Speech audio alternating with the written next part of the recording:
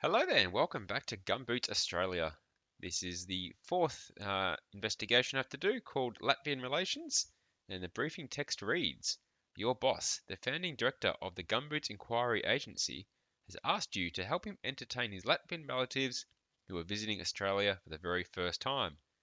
They want to do 5 things: go down into a gold mine, feed dolphins in the wild, go fishing for marlin, climb Ayers Rock, and ride on a city tram. The Latvians only plan to stay in Australia for another 10 days, so your deadline will be May 30. You get a $500 advance to cover expenses, and your boss will pay you a further $600 later. And it says the hint is to use the database. Okay, so it's May 11 now. The deadline is May 30, so I've got more than 10 days. I've got 19 days. So time shouldn't be an issue to find 5 places. The trick, though, is to find those places. I'm just going to do some quick note taking because they don't tell you where these places are. They say what they want to do, but not where to actually do these things. How to search the database. So I'm just make some quick notes. I've got to go to a gold mine. I've got to do dolphins in the wild. I've got to do some marlin fishing. Ayers Rock. Well, I know Ayers Rock is in Uluru, so I don't need to search for that one. And a tram. I know city trams are in Melbourne, because Melbourne, being my hometown, is famous for its city tram. So there's 2 searches I don't need to worry about. The other 3, though, not as certain. So let's search the database.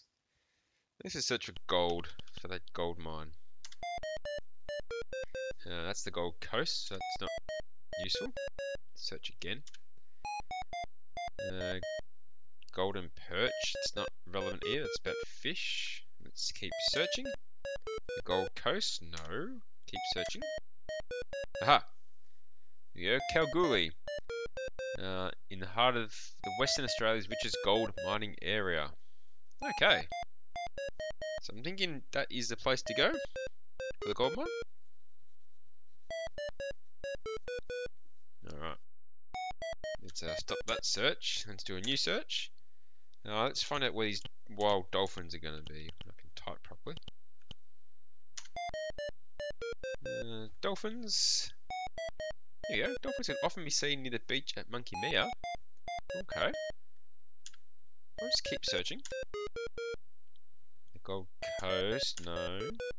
There we go, Monkey Mia. Home of scores of friendly dolphins which regularly swim into the shallows to mingle with people near the beach. Okay, I'm happy with that. Let's go to Monkey Mia to feed the wild dolphins.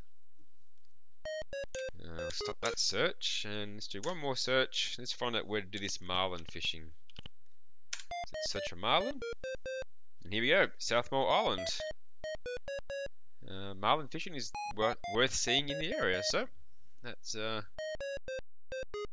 answer that. It's going to note that one down in my notebook. Okay.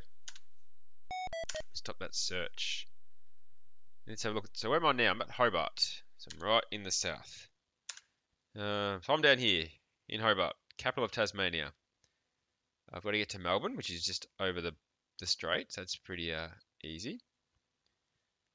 Got to get to Kalgoorlie, which is over here in the west. Monkey Mia is also over in the west. Okay. Uluru, right in the centre. And then South Mole Island, which is a bit further away. So, how about I go Hobart to Melbourne, to South Mole, to Uluru, to Kalgoorlie, then Monkey Mia. And there's my 5 spots, and it should do that in less than 19 days. I can't see why that would be an issue. So let's go to a new place. Let's go to Melbourne. Melbourne, the capital city of Victoria on the Yarra River, known as the home of Australian rules football, which attracts the largest crowds in Australian sport.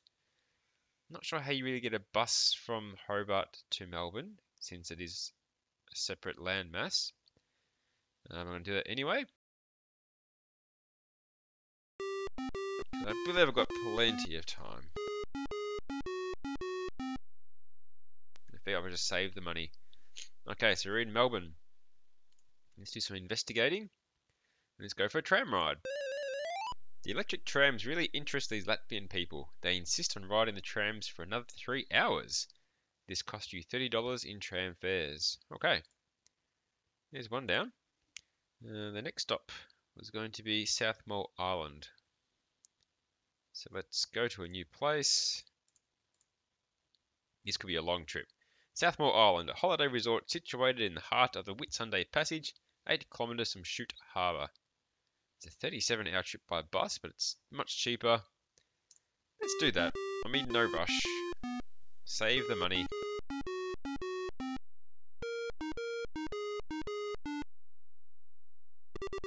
And it's night time, so I've timed that pretty well. Yeah, what was I doing here again? That's right, marlin fishing. So let's investigate, and let's go fishing for marlin.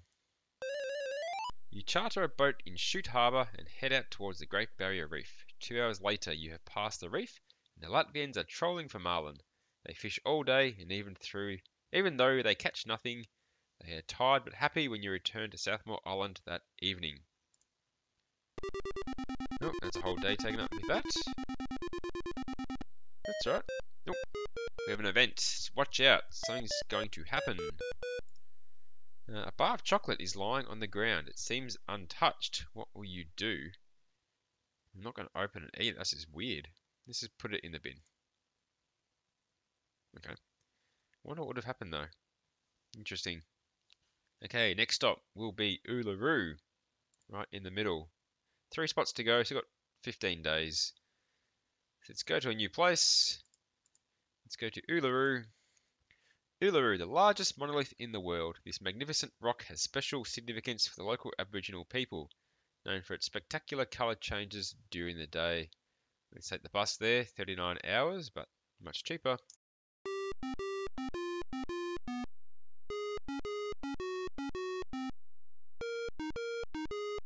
It is a long trip. I've made it. It's nightfall. It's okay there. Oh, another event. Watch out. Something is going to happen. You hear a special news bulletin on the radio warning citizens not to open any suspicious bars of chocolate, as an insane person has been disguising miniature bombs as bars of chocolate. Wow. Lucky you didn't open that bar of chocolate. Gee, it's a bit dramatic, isn't it? I'm glad I didn't open that chocolate. Alright, so I'm at Uluru. Let's investigate. Let's climb the rock. Although, you can't actually climb Ayers Rock anymore. It is now forbidden to do so, and that's only been a recent change, but this is 1990, so let's climb the rock. The older Latvians find it tough going, but in the end they all get to the top and back safely.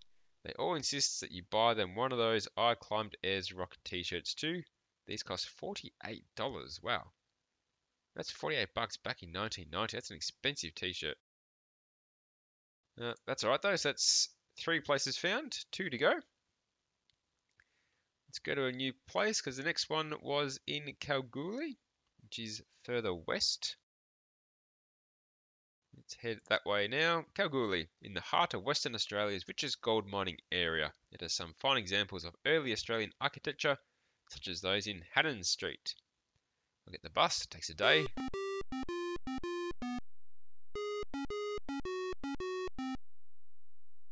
Okay, and here we are. Little country town. Let us investigate and we'll go down Boulder Block Road Mine. Here your boss's relatives get a good look at the way gold is mined. They ride in a car 60 meters down the shaft and inspect the underground tunnels. Oh, another event. Watch out. Something is going to happen. You remember that today is your mother's birthday. What will you do? Buy yourself a $20 present. How about ring her up? Let's ring up Mum on her birthday. As you wish her happy birthday, it reminds her that she has forgotten to give you a present for your last birthday, and she sends you $120. Well, there we go. Thanks, Mum. Alright, one place to go, and that is going to be the Wild Dolphins in Monkey Mia. So let's go to a new place. Let's go to Monkey Mia. In the clear blue waters of Shark Bay, this is the home of scores of friendly dolphins, which regularly swim into the shallows to mingle with people near the beach. Let's just keep going with the bus.